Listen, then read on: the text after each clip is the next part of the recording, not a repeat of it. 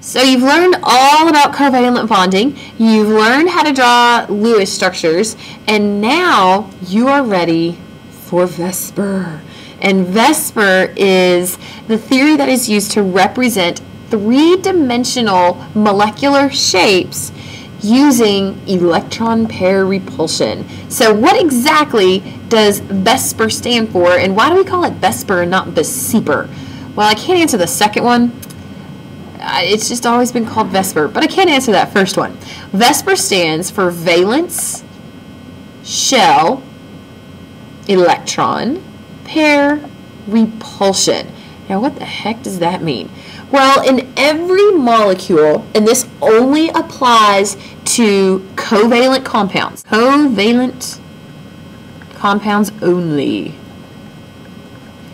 You do not use Vsepr theory on ionic compounds. You use lattice structure on ionic compounds. And so what this means is when you have a molecule, you have all these valence shell. You know, when you were drawing the Lewis structures, you were really only concerned with those outer energy level electrons. Well, you have also learned that likes repel. And those electron pairs, those outer energy level electron pairs, they're going to repel each other in such a way that it gives the molecule its shape. So I'm going to go through each of the different types of Vsepr shapes using something called a charge cloud. So the first thing is that if you have only two atoms bonded to each other, that shape, it has to be linear because there is no other way that two atoms, let's say hydrogen chloride. So you have a hydrogen atom and you have a chlorine atom. The only way that these two guys can bond together is linearly. They are not going to make any other shape because there isn't any other shape that they can make. All the other molecules, they can have different shapes based on something called the number of charge clouds around the central atom. And I'll explain what a charge cloud is in just a second. Actually, how about right now? Sorry, I don't know what's coming next on my own notes. Charge clouds include any bond that's coming off of an atom and any lone pairs that are coming off of an atom. And I'm about to give you so many examples of this, you're going to want to pull your hair out. So don't worry if you don't understand what I'm talking about now. I promise that you will whenever I'm done. What if you have something with two charge clouds? Well, what I have here is a picture of carbon dioxide, and carbon dioxide is double bonded to two oxygens, and then those two oxygens have a couple of lone pairs coming off of them. But we are focused on the central atom, which in this case is the carbon. Well, how many charge clouds does carbon have coming off of it? Well, he has a double bond right here, and he has a double bond right here, and you might go, oh, okay, two double bonds, that's four charge clouds. But if you remember, a double bond counts as one charge cloud. And so carbon actually has two charge clouds coming off of it. And two charge clouds will almost always, no, it will always be linear. So if you have a diatomic molecule or you have a molecule where the central atom has two charge clouds, then it's going to be linear. So what if you have three charge clouds?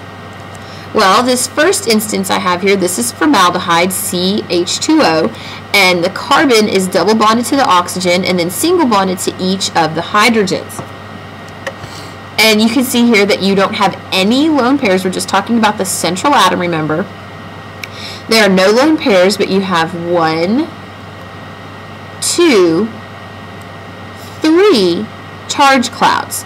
And in order for these 3 clouds to be as far away as they can be, they're going to be what's called trigonal planar. They're going to form this flat triangle shape. And so this whole shape will be in the same plane. Well, what if you have something like this? Again, I don't like this drawing at all because it looks like sulfur's got 10 pairs of electrons going on, and we know it doesn't. Sulfur dioxide, if you remember your resonance, is one of those things that has resonance. And so this is the sulfur, these are the oxygens, and the sulfur has 1 charge cloud right here, and it has another charge cloud right here.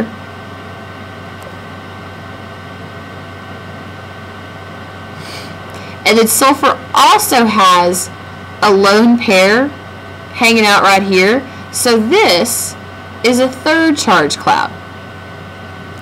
And so it still does that kind of trigonal planar shape. It's just that you can't really see this one. And so what you end up having is what just looks like a bent molecule. And that's what they very creatively named it, was bent.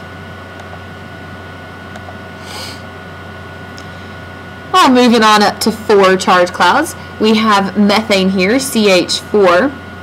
And now we need to start representing things in 3 dimensions. And this first one for CH4, oh, I guess we're going to do, hang on. This first one for CH4 is going to have what's called a tetrahedral shape. This is a shape that you need to know because 4 charge clouds, very important. And this shape, what it looks like, and imagine that this is 3D, it kind of like this goes back into the paper, this goes back into the paper, this first one comes out at you,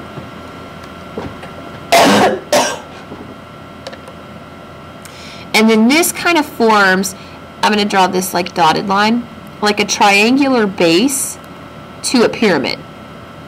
And so you get this kind of pyramid shape where the center of the pyramid is your central atom. You can see that a little bit better here.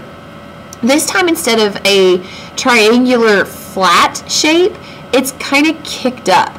And so this kind of forms like this right here.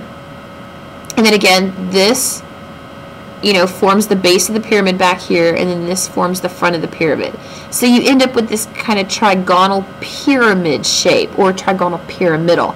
And that's when you have 3 bonded pairs and 1 lone pair. Tetrahedral is if you have nothing but bonded pairs.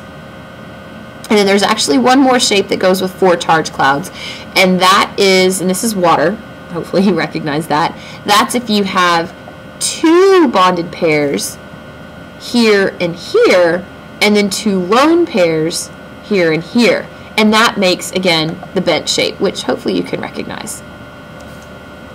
Now, for time purposes, I actually am going to fast forward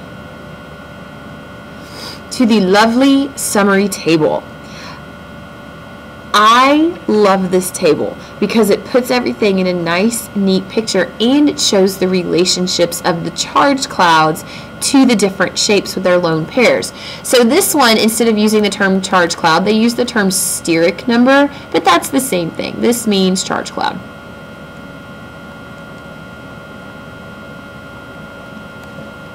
And you can see here that with 2 charge clouds, you're going to be linear. With 3 charge clouds, you get the trigonal planar or bent if you have a lone pair.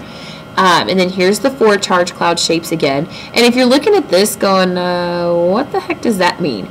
Well, this open triangle like this means that it's coming out of the page at you. And these horizontal lines like this, that means it's going back into the page. And then if it has a straight line, that means that it's in the plane of the paper that you're drawing on. So I would suggest that you know for sure these 6 shapes. And you don't have to memorize the exact bond angles, but you do need to know kind of roughly what the bond angles are. Now with these guys, you really only need to be able to recognize them if they were given to you. So like you should be able to look at this and go, okay, this has 1, 2, 3, 4, 5 charge clouds, and then you should be able to come to this table and pick out the shape. These guys you should be able to figure out without the table. These 2 rows, you will usually get to have some kind of a table to figure out their shape.